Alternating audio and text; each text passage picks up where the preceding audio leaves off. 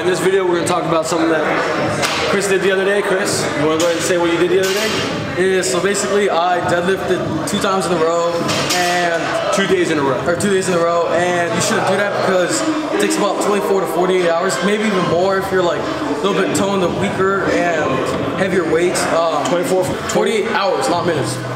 For what to happen?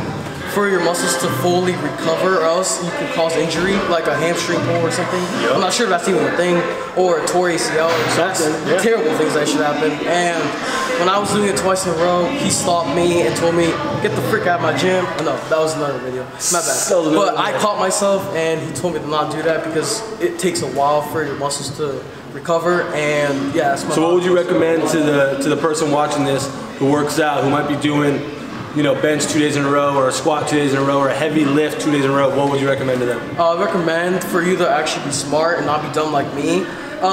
You should don't say that. You should probably think about how much weight you do, because if you go light, maybe you could do 2 times in a row, but if you go heavy one day and you go heavy another day, that could cause so much injury to you, and it takes a while for your muscles to actually recover. So how long should they rest? Let's say they go heavy today, how long should they rest? So if you do like bench at least like 150 plus today or something, then maybe you should rest for like a day or another day, and then do bench again. There we go.